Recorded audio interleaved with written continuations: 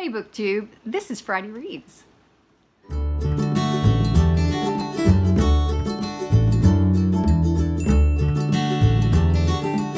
I'm Jen and I talk about audiobooks, and I had a great reading week this past week. I read 5 books, 5.5 actually. I'm about halfway through one of them, and so let me tell you about them. I finished up Opposition, which is the last book in the Lux series by Jennifer L. Armentrout, and also the prequel novella, which is called Shadows.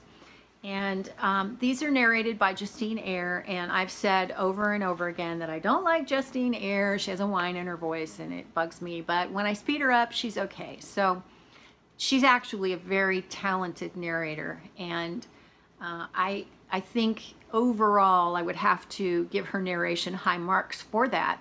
It's just that one thing that bugs me, but you know, it's largely eliminated when I speed her up. So if you're gonna listen to her and that bugs you, that little whine in her voice, then speed her up. She'll probably be fine. Before I tell you about this book, or the book and the novella, I have to tell you that on Friday it was my birthday last week, and so I decided to treat myself to 2 books. And one of them was the second bind-up in this series. I owned the first one and the last one, but I didn't own the middle one. So the series is, let's see, book 1 is Obsidian, book 2 is Onyx, book 3 is Opal, book 4 is Origin, and then book 5 is Opposition, and then the novella is called Shadows, I think. So yeah, I ordered that, and then one other thing that I'll tell you about. Opposition was good as an ending to a series. It was okay. I gave it 4 stars. I thought it had a great finish to the series. You know, the characters were really good. The main characters are Damon and Katie, and Damon was kind of went a little overboard on the overprotective of Katie kind of situation, because Katie was really able to take care of herself. There was something that happened after the big climax at the end that was very anticlimactic, very unnecessary to the plot. I just did not see the point. I thought, why did you do this, and essentially ruin the ending? She didn't. Jennifer L. Armentrout, I don't think totally ruined the ending, but she certainly did it no favors by throwing this little thing in. So there's also an epilogue, which I thought just didn't need to be in this book. I'm a fan of epilogues, generally speaking, because I think they add a little bit more to the happily ever after. But in this case, I think what the epilogue was trying to do could have been accomplished in a couple of sentences, or maybe a paragraph at the end of the book. So yeah, I don't think so. So I ended up giving that 4 stars because overall I think it was really good, even with the problems. Now Shadows, which was the prequel, focuses in on Damon's brother. Dawson is his brother, and so this focuses on Dawson's backstory. Dawson gets involved with Beth, and when book 1 begins, Dawson and Beth are missing. They are presumed dead, and so I guess this prequel is kind of a, I don't know, an attempt to give us the backstory of how that happened or why it happened or something. I just thought it was totally extraneous, completely unnecessary. I didn't care.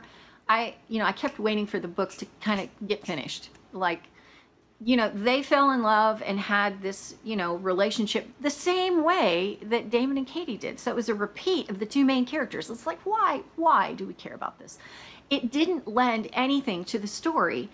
I think the function of those 2 characters were to affect the emotional state and stability of the main characters.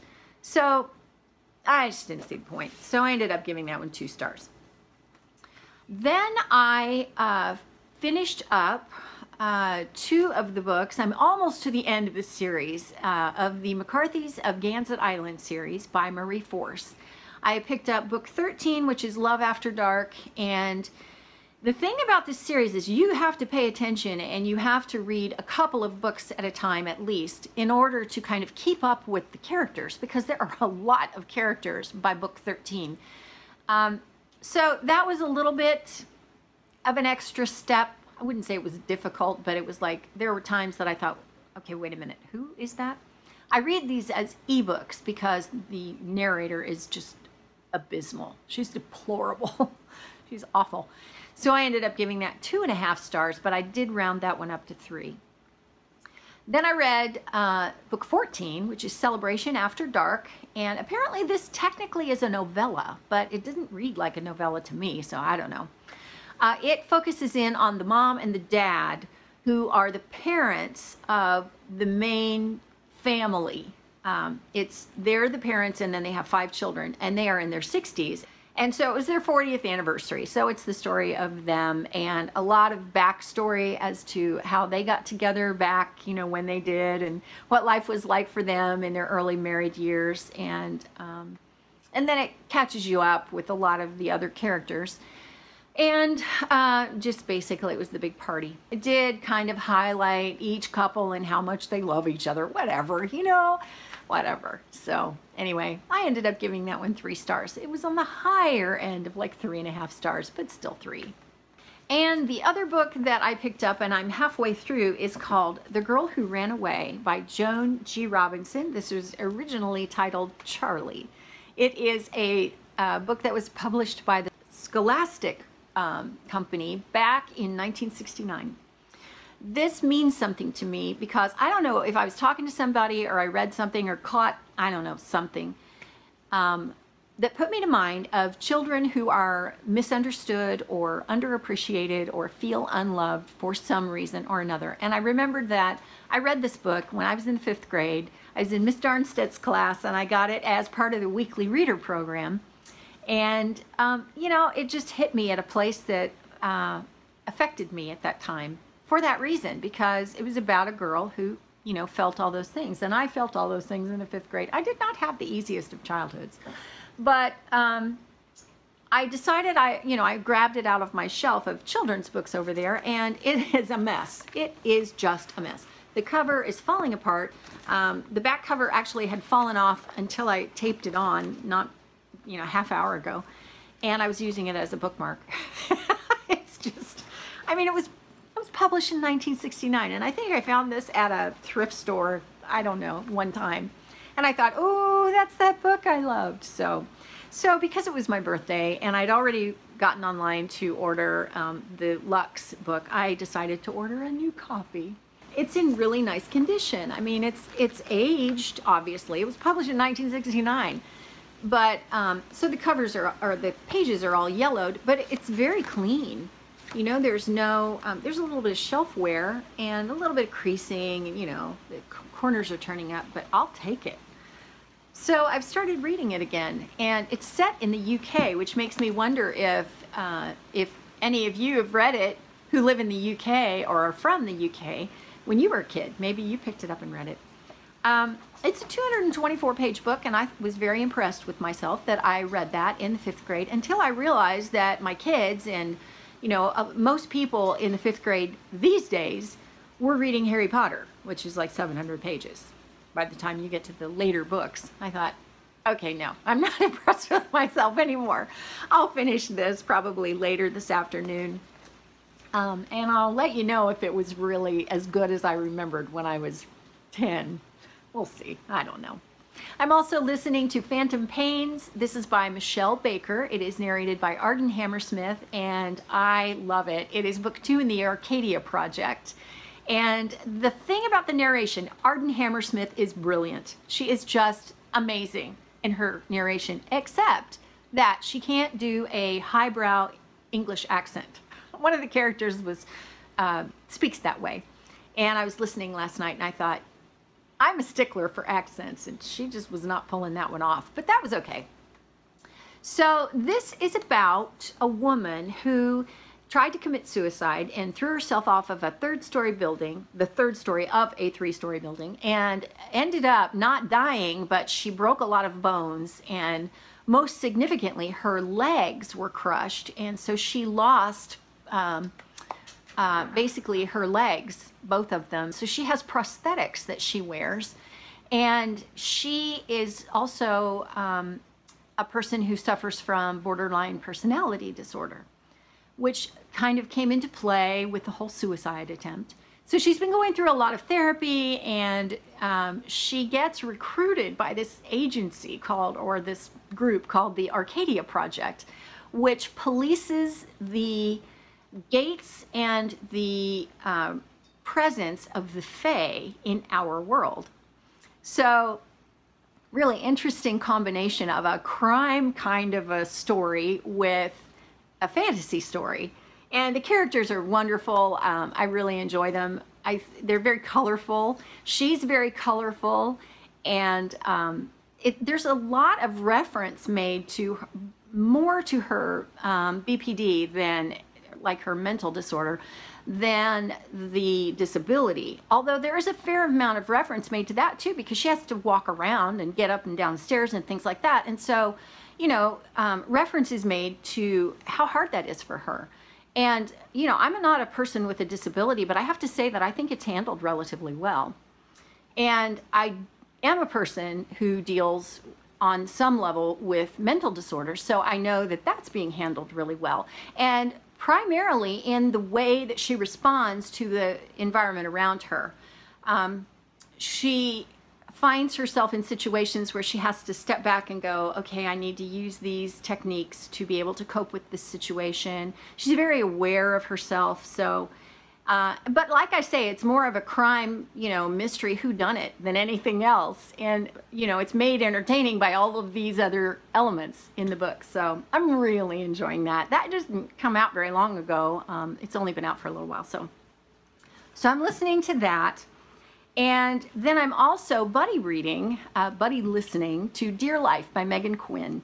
And that's narrated by Holly Chandler, Douglas Berger, Morais, Alameida, and Philip Church. That's about 4 characters who have all recently gone through a tragedy and are having trouble moving on with their lives. And so they come into contact somehow, either through a friend or by other means, with an organization called Dear Life that enables you to gain some coping skills and encouragement to move on with the rest of your life. And so I haven't gotten very far into that. The narration is okay. One of the narrators, the guys, sounds like he's good at doing commercials, voiceovers for commercials, like on television and radio, but so he's kind of pitching all the dialogue to you, you know, like, I don't know. That's just how it strikes me. And another of the narrators is fairly inexperienced, or sounds that way. So, you know, it's all personal, you know, preference and all of that when it comes to what you appreciate and don't appreciate in a narrator. But all of it is moderately good, I would say.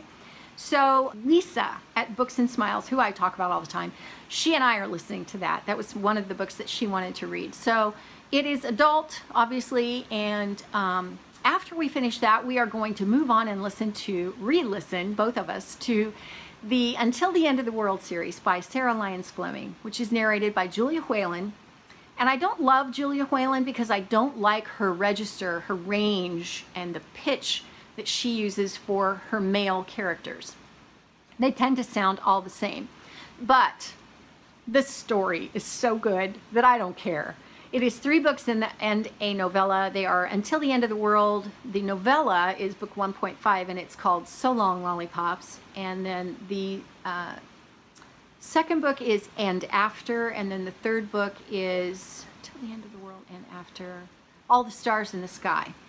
And it's a book about, or it's a series about zombies. It's adult, and I think it's very reminiscent of The Walking Dead, kind of, in that this author is not afraid to kill off characters and, you know, have characters go through horrible experiences and all of that. So I just loved it last year, or whenever it was that I read it. I think it was a couple of years ago, a couple of years ago when I read it. So anyway, that is the week ahead, and that's what I read last week, and that's what I'm reading right now. You know what? I got to the end of this video and completely forgot about one book that I read that I forgot to tell you about, and the giveaway that I did last week. So first of all, let me tell you about the book. It was book 5 in the Chronicles of St. Mary's. It is No Time Like the Past. This is by Jodie Taylor, and it was narrated brilliantly by Zara Ramm. I love this series. I've talked about it a lot because I've read a lot of the books and they come up in wrap-ups and that sort of thing. It is time travel with a strong historical element. So you get to go back in time and revisit historical events. The group in this story, it's set in the UK at a place called St. Mary's, which is an institute.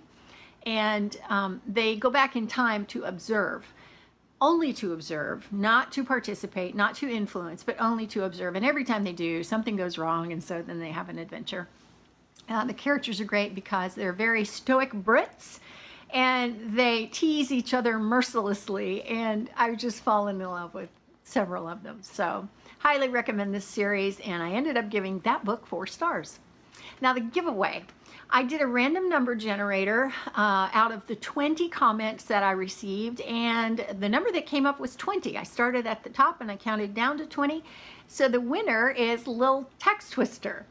She and I have talked a lot in comments, and she's an avid audiobook listener. So I'm very happy to give you the audiobook of your choice. So congratulations to the winner, and thanks everyone for the happy birthday wishes, because it was fabulous. And that is it for now for me. So if you've read any of these books, let me know. I would love to talk to you about them, and I will see you next time. Have a great weekend and a great week ahead. Thanks for watching.